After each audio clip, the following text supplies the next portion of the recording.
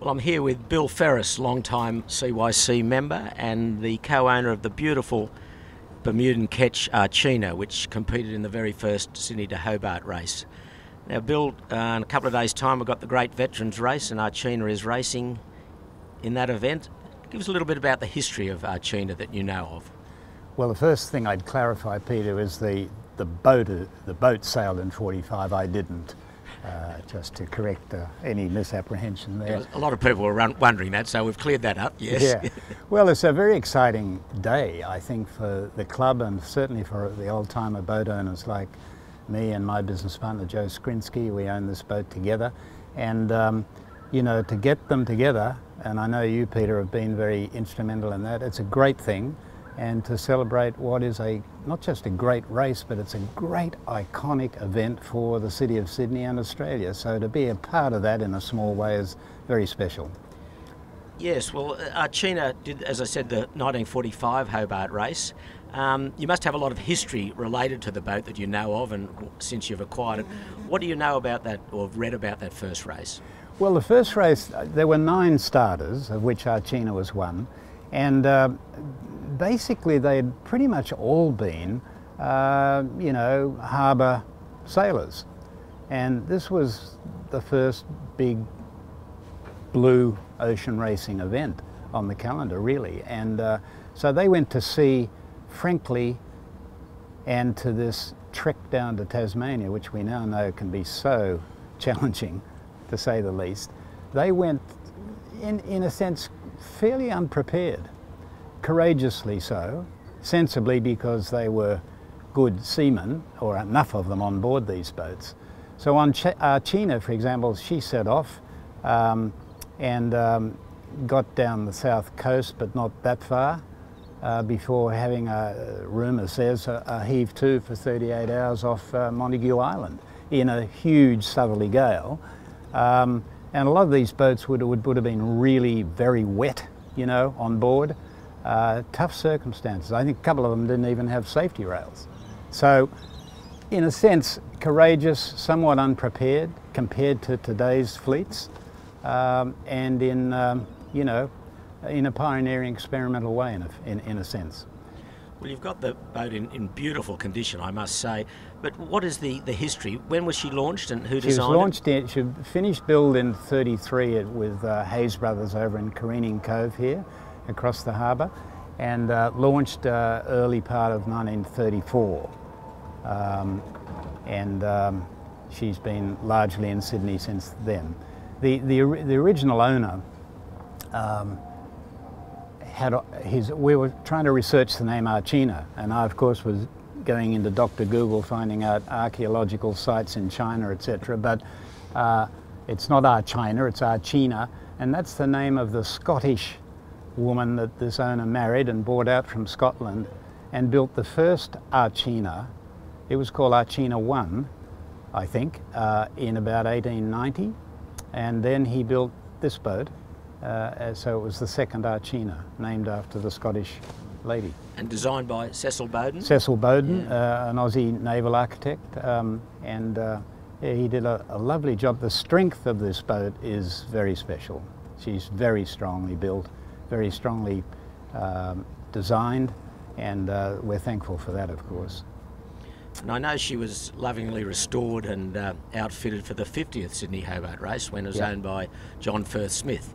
Yep. And he did a terrific job getting it up to scratch, and it finished the 50th race, which Yep. wasn't the easiest race. So after that, it went through a couple of owners before you and Joe took over the boat.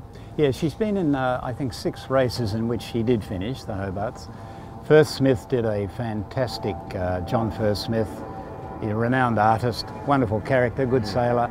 He did a great restoration on it for the 50th, did some strengthening internally, put in about 6 tea-tree knees for some, you know, strength down below, and got it into good shape. We inherited it in pretty good shape, and have, you know. I know his right-hand man in the refit was Rob McCauley, who's a long-time CYC member, an old Astor and Solo crew man, and he advised John very carefully and thoroughly on the restoration to get it up to the race conditions. So they did a very good job on it. So Yeah. it's as I said, it's in great shape. And do you sail it regularly? Obviously, you don't race it regularly, but No, we do the odd twilight race, and we love the old veterans days, you know, at amateurs and especially here. And we're pretty much on the boat every week, and taking friends out and company clients and so on, and a few bottles of wine. now I'll get to Bill Ferris, the man, in a moment. But you've raced a number of Hobart races, not on Archina, but having raced to Hobart, how would you have thought of racing this boat to Hobart in the olden days? If you could take yourself back to 1945, perhaps, what do you think it would have been like? Oh, look, I wouldn't have known better, of course, I suppose. But having done 7 or 8 races to Hobart, all of which we finished, which is good. But we had, and you've seen so many more than I have, but 2 or 3 of them were somewhere between, you know, really tough and, oh my God, awesome. And what am I doing here? I think of the '84 race, Peter, where you were on Drake's Prayer, yes, and didn't finish. We got there, luckily, and we had a good, this was on the boat called Bewinched, and we got a 3rd across the line and got an Illingworth trophy for the division position. So we've come through some hard stuff. If I was contemplating that on this boat, just remind me not to, if you would. She'd get there, and she'd do her stuff, but you know, I think technology, design, protocols, and so on all add up to a much different event than what was around in '45 and early Bill, times. you've been a member here at the CYC since 1979, so it's a long time.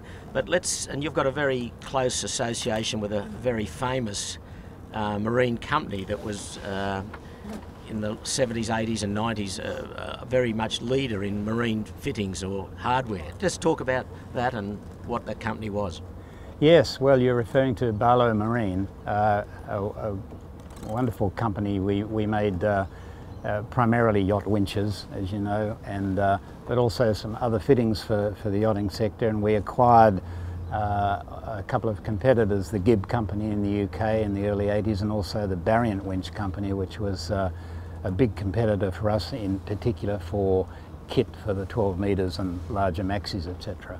So we had a good run. We were a small Australian company exporting a lot, and a successful manufacturing business, which was good to have an example in a sense that it was possible to make stuff in Australia, and I was very proud of the people who kept the design work up to speed, you know, onto self-tailing and 3-speed winches. All these things seem pretty old hat nowadays, but they were cutting edge new technology, disruptive technology to the old other winch makers. So we did pretty well, did a pretty good job with that. And as you know, because I was lucky to grab you and drag you into the sales operation, which you did so well for us. And as you know, we had some great people in the company here and offshore. For me, apart from that business experience, and it was a profitable experience, and they're always a bit more fun than the other ones. I've had a few of the other ones too, like most of us. But for me, to be able to then devote and rationalise a lot of time to sailing was pretty cool, you know. And so we were able to use the company and the fact that we were sailing and we were actively involved in the sport and with this club helped our marketing operation here and abroad. Yeah. Well, let's talk about some of those Hobart races. You mentioned Bewinched, which you acquired from Rolly Tasker in Western Australia, big 62-foot Herman Freres design. You had a couple of good Hobarts with her. Yep. Inch by Winch you had. Yes. With a couple of characters, Dennis O'Neill and Sam Gazelle.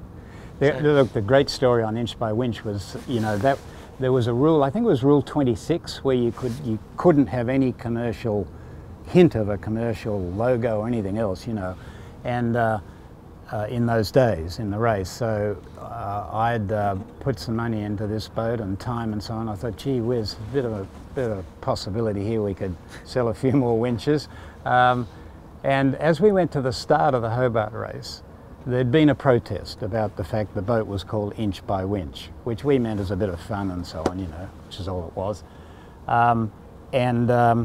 As we came to the line, I was lying over the side of the hull with a spray can, and I sprayed off half the logo because it was Barlow's logo, and we weren't disqualified. So, and we got a lot more press Yes. for that sort of naughty activity. But correct me if I'm wrong, didn't Inch by Winch become Inch by Inch for the Hobart race? No, no. The logo came off, did it? Not yeah, the only name. half the logo. The Inch by Winch was never a marketing piece of IP for the company or anybody else, so no, it was just a name. Right. There was such a challenge, but it got knocked out sensibly enough. And then you represented Australia at the Kenwood Cup in Hawaii with Indian Gibber, the Far 40. Indian Gibber, yeah. Well, Gibber was, of course, the company we acquired in the UK. Yeah, that was fun, great fun. And you had ex-Commodore Roxburgh with you, I believe, isn't that? Rockstar, we called him. Rockstar. Yeah, he was great fun and a really good navigator for us on Bewinched. Yeah. And in fact, I hold him responsible, and I should get him to make up for this, for getting me into the very first Hobart, which was on his boat. Must have been something like 78, I think. I think Matika 3, I think he... Matika 3, Yeah. that's it. Yeah, 36-footer. Oh man, were we crammed on that, you know. But great fun. It was a fairly easy ride down that year, if I remember. And Rockstar did a great job, as he has for the club. I mean, God, talk about volunteer contribution to this club. He'd be hard to beat. Well, Bill, I know you're not actively involved in the cut and thrust of racing these days, but I know you keep a close eye on it. What do you think of the boats these days with canting keels and foils coming in and all of that? It's a different world, isn't it? Well, it is. I love it, actually, you know, to see this Formula One kind of technology take off. You think of the last 10 years and what's happened in sailing. I think Australia has been at the forefront worldwide in terms of sailing, that is to say equipment for sailing and the style of design and keeping up with that. I think we've got a very good record. And the sailors, of course, as well. You betcha, you betcha. Absolutely terrific stuff. And you know, they're sought now by the Americans and the New Zealanders, everybody else. But to your question, I'm not ready to start foiling, if you know what I mean. But if I could come back in another life, that's where I'd be. I think it'd be super exciting. And I think and hope, dearly hope, that it can live alongside happily and in a complementary way with traditional boating and sailing. I think it's important we keep vessels like this, you know, and keep people interested in them and sail in the normal way. It's a very different way of sailing, as you must know. You've done some foiling yourself? No. No. Would you? I'd love to, but it's probably a bridge too far. Or I doubt it would be for you, but it would be a bit far for me, I think. Well, yeah. Bill, thank you for your time, and to you and Joe, this boat is an absolute credit. Good luck at the weekend in the race, and Thank you. We hope to see you in December for our classic yacht regatta, which is a 2-day regatta on the harbour as a lead up to our 75th Rolex Sydney-Hobart race. I'm sure you'll be a very welcome competitor, and the boat is, as I say, a wonderful credit and a great part of the history of the Sydney-Hobart race. So, Bill, thank you very much, and good luck. Thanks, Peter.